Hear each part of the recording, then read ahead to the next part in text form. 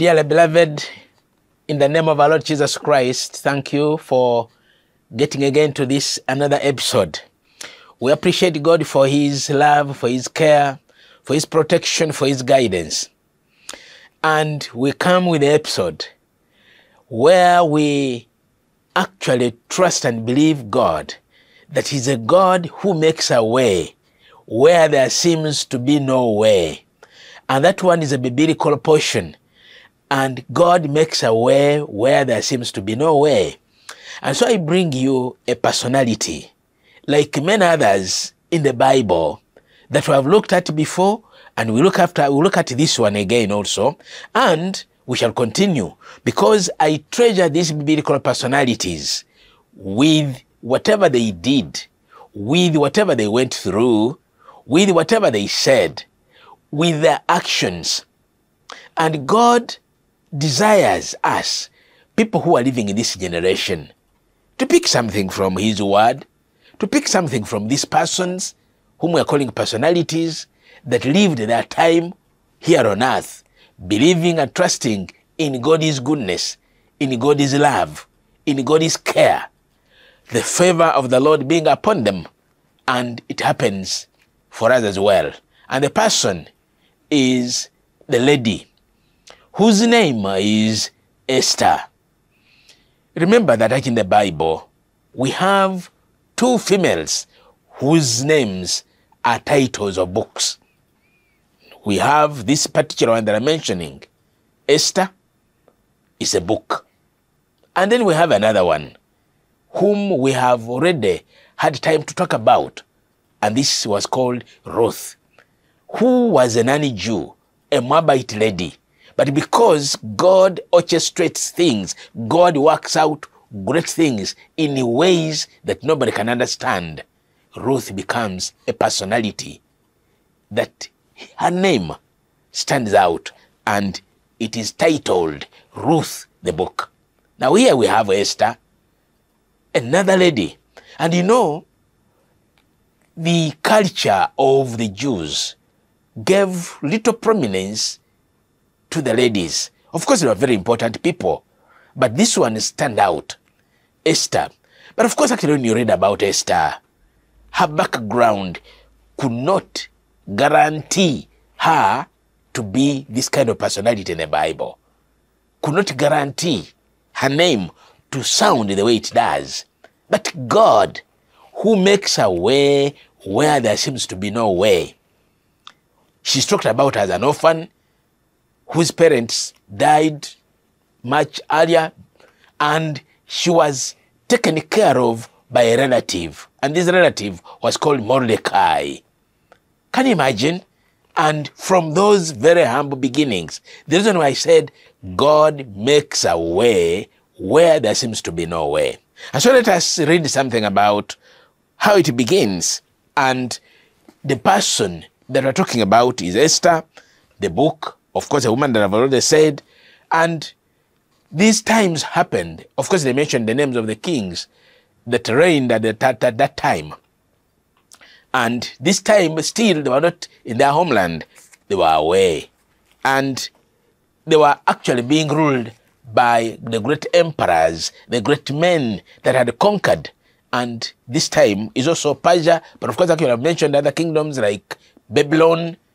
And at the time of Jesus Christ was the Romans and very many others that had come to conquer the people of Israel. And now let me just read a few verses from chapter 1 of the book of Esther.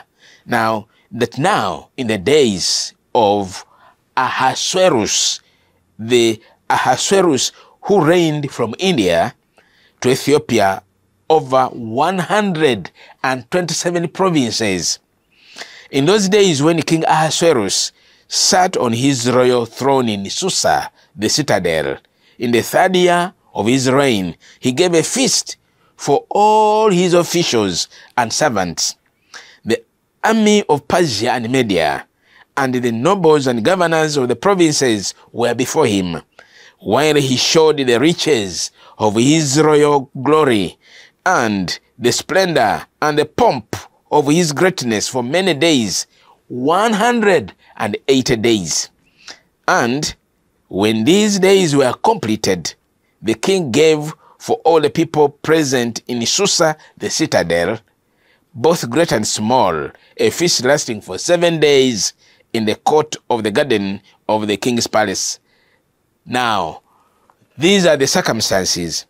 Now, they served the drinks in golden vessels in verse 7 of different kinds, and drinking was according to this edict, and they drank. Now, in verse 10, on the 7th day, when the heart of the king was merry with wine, he commanded Haman, Bizda, Harbona. These are his servants, complicated names, but they are there. And so he commanded them, the 7 eunuchs who served in the presence of the king Ahasuerus, to bring Queen Vashti before the king with her royal crown, in order to show the peoples and the princesses her beauty, for she was lovely to look at. Now, verse 12, very important now.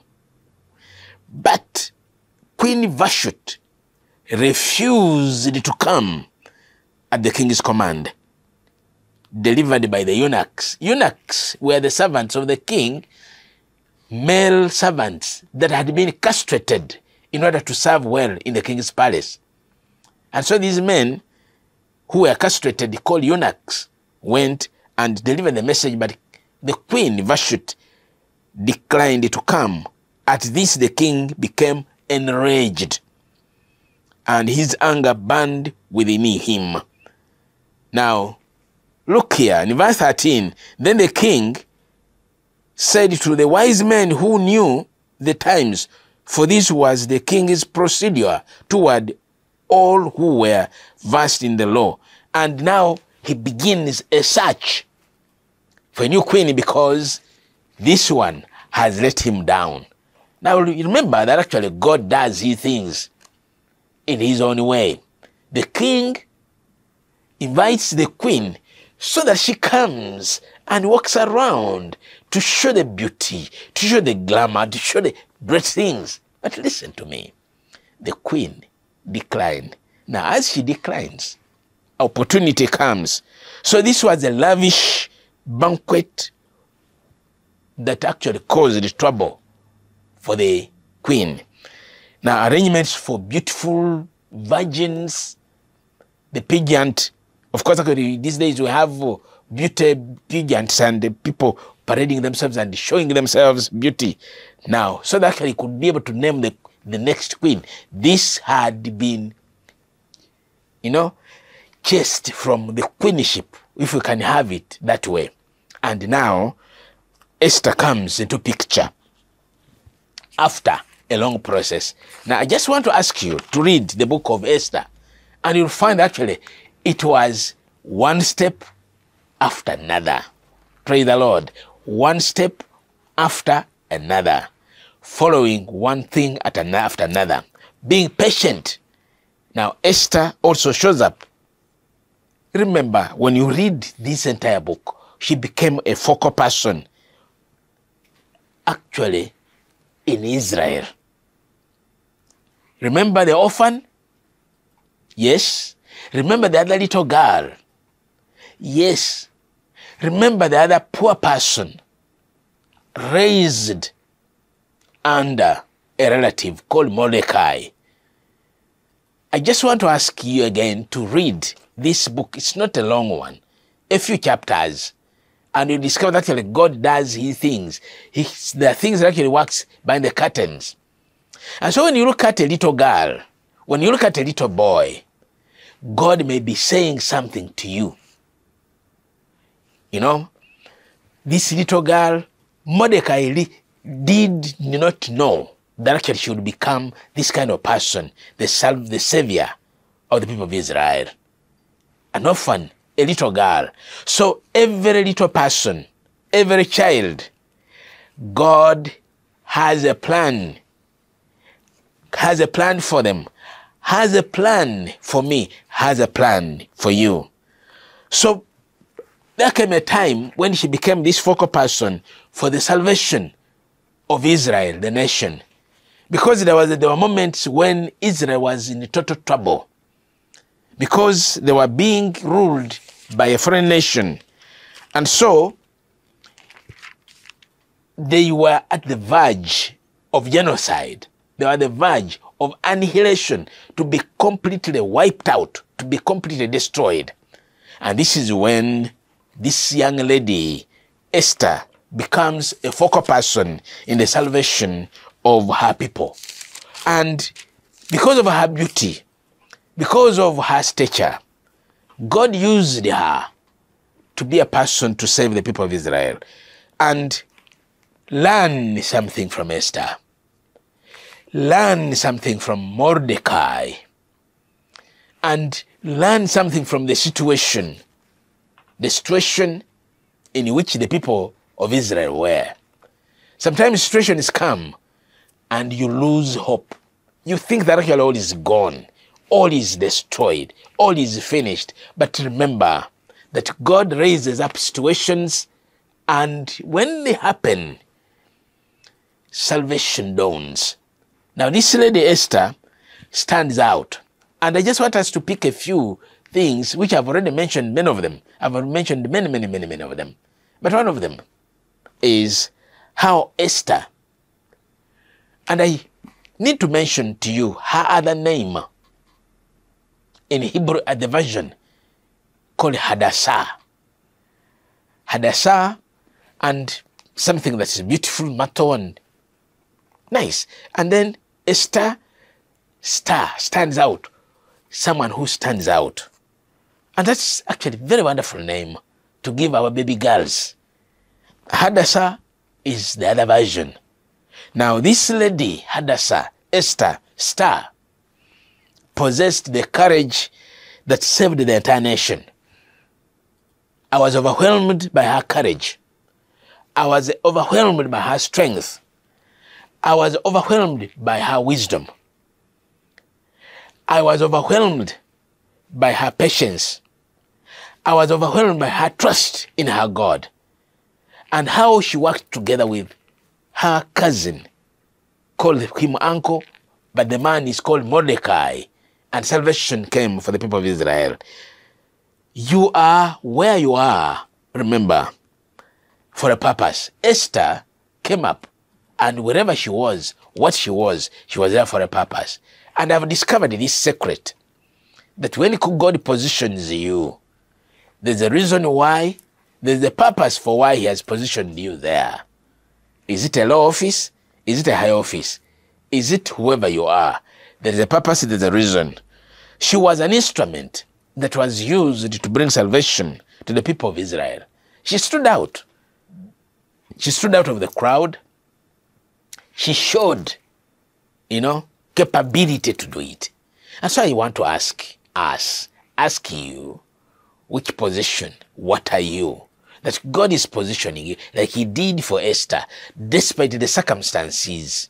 The circumstances may be so harsh, maybe as an orphan, maybe as a lady, maybe as a poor person, but God has a reason why he does it. Now, God has a purpose in you. I have discovered, friends, that God has a purpose in every person.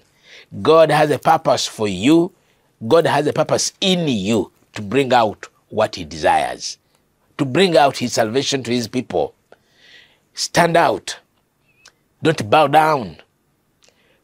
Continue trusting and waiting. This lady challenges me, the way she waited, the way she came out. And she was an instrument for the salvation of the people of Israel. Esther stood out. And when you read in this chapter 2, verse 15, something great here. Of course, the entire book you can read there. But when they had paraded the pageants, the girls to go and show themselves, because the king is about to choose the queen. And in 2:15, the Bible says, when they turn, and I know your turn will come. When the turn came for Esther, the daughter of Abihail, the uncle of Mordecai, who had taken her as his own daughter to go into the king, she asked for nothing except what Haggai, the king's eunuch, who had charge of the women, had devised. Now, Esther was winning favor, praise the Lord. Esther was winning favor in the eyes of all who saw her. This is the kind of person, why she stands out. And verse 16, you read on and say, when Esther was taken to the king Ahasuerus, in some other versions they say Xerxes, into his royal palace in the 10th month, which is the month of Tebeth, in the 7th year of his reign. Listen to me in verse 17, and we praise the Lord for what happened there when Esther presented herself there. The Bible said that the king loved Esther more than all the women, praise the Lord, and she won grace and favor in his sight more than all the virgins, so that he set the royal crown on her head and made her queen instead of Vashti. Now, if there is any message that I wanted to bring to you about this personality, this is the message. Her time came, her turn came, she was able to shine. And so, God's hand was clearly seen in all these events. By the way, do you know actually people read this book and it is known as a book where the name of God is not mentioned? One day, Sunday school children surprised the church and asked, tell us the book in the Bible where the name of God is not very clearly mentioned, yet it's in the Bible. And the people looked at themselves. Now here, God works. God works. Even when his name is not clearly pronounced, praise the Lord. Esther won favor before the king. Her courage, her strength, her beauty. And because God's favor was upon her, salvation came for the people of Israel. Now, one other thing that actually you can pick also from these personalities, develop some spiritual discipline. Develop some spiritual discipline of prayer, fasting, trusting God when times are good and when times are bad. Develop that discipline. Pray and fast to acknowledge God's power.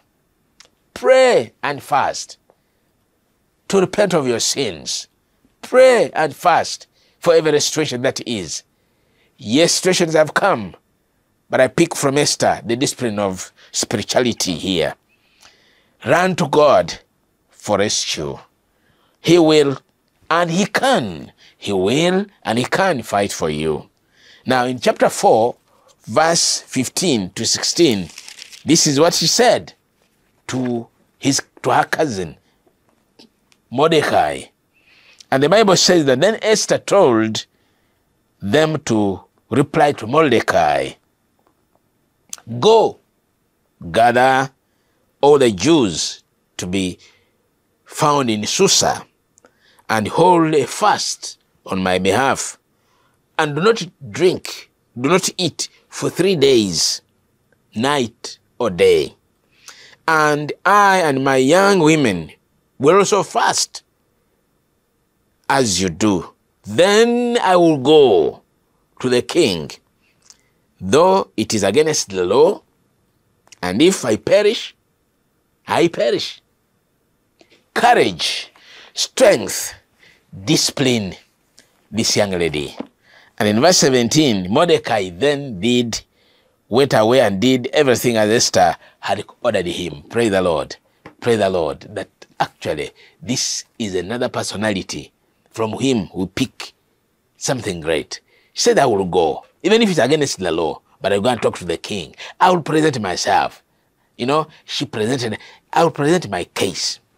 Even if it means death.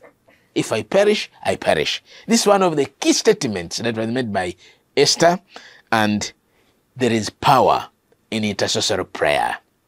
So I want to challenge everyone. Pray. Trust God. intercessory prayer. Let other people pray. I can ask you to pray for me. Yes, you become an intercessor for me. Yes, I also become an intercessor for you. I pray for you. Pray for me. I pray for you. Because we have so many things that are around us and we need to face them. And so I want to ask you to pray for me and also take charge to pray for you. Praying for one another. And Esther said, you go and pray, but I also will take time to pray. I and my girls. So as I ask you to pray for me, I need to take time and also pray for myself. There are some people who say, pray for me, and they're not praying. And so now it is said, pray with me. Because as you are praying, I'm also praying. Pray the Lord. And so let us take this discipline as a great discipline. And so that actually God will do something new. And one other lesson from the book of Esther that I want to bring out is about pride. It's about arrogance. It's about hatred. It's about, raising themselves up, oneself above, and then you perish because pride goes before a fall. I want to bring out the man who was promoted in chapter 3. He's called Haman. Haman was a great man. He was promoted by the king. And this is another huge lesson that we pick from the book of Esther. And Haman had pride, had arrogance, had hatred for the people of Israel. And his anger was rage, was disastrous for the people of Israel. He planned annihilation. He planned genocide. He planned to destroy all the people of Israel, the Jews. And please read, and you'll find actually what he planned turned against him. What he planned turned against him. And the Bible said that people make holes, they dig traps, they make traps for others, and then eventually they end up falling there themselves. Just continue trusting God. That actually pride and arrogance is a very bad combination. That actually Haman, the man that actually planned the annihilation of the people of Israel, in the book of Esther, we're talking about the book of Esther, Haman ended up on the gallows, on the poles, on the cross which had put for the people for Mordecai. Now, let people plan evil, let people do wrong things, and God is going to do for you one thing that you have to do. Don't lose step with God. Remain trusting him, because Esther did. Trustworthy person, prayerful person. He's even asking, go and pray first for me, and I myself, as with my girls, we shall pray and fast. I pick this lesson that God enables me, enables you to stand your ground in prayer, to stand your ground in your faith. That actually every other plan, every other evil. Of course, you remember Isaiah, where he says that no weapon, Isaiah 54:17, no weapon forged against you shall prevail. And I praise the Lord for that. Now, weapons upon weapons, Haman ended up. So people who plan evil, people who are arrogant, people who practice hate, need to learn a lesson from Haman that actually it was wrongly placed. And so God shows us something here. But also remember that actually God can use anyone. And God can use anyone to stop the evil plans against his people. He used Esther, and God turns things around. He works behind the scenes, but he turns things around. And I pray for you that God will turn things around. Just remain trusting, prayerful, and interceding. God can orchestrate life's events to act for you, like it acted for the people of Israel well. And so you face challenges, fear them fearlessly, but with faith. And now remember that God has a purpose and a plan for one's life. Esther was brought up that from the low position, not by chance, but it was on purpose. And so God did something for Esther. He will do something for you. And as you continue on with these biblical persons, pick something. And here, remember that actually there are moments when you have to act. And Esther acted when it may seem impossible. The reason why he said, even if it means to die, I will die. Against the common sense, things can but you go and do something that actually God will enable you. Trust God. Now, if I perish, I perish, so says Esther. So Esther saved her nation. Esther saved her people. Now, what are you that you are doing for your people? What is it that you are positioning yourself for? May God, who starts good work, start some good work in you as you learn from Esther, as you learn from Hadassah. Read this book. There are lessons from Esther as a woman, but there are also lessons from the other man that I talked about, Haman, who was planning annihilation, but God works behind scenes and he saves his people. So may God save you. May God grant you an opportunity to be a person of substance, a person of purpose in your society, in your community, in your church, in your family. Esther stands out, and may he stand with you. May he plan with you. Continue praying, continue trusting God. Esther says, pray for me, but I myself must also pray. So pray for me, but I must also pray for myself. I pray for you. You must also pray for yourself. And so may God listen to our prayer. The God who answered Esther, the God who saved the people of Israel at that time, may he save you. Is there anything that you are going through like the people of Israel were? May God hear our prayer. And may we continue on trusting and believing in the name of God the Father, and of the Son, and of the Holy Spirit. Amen. God be with you in Jesus' name.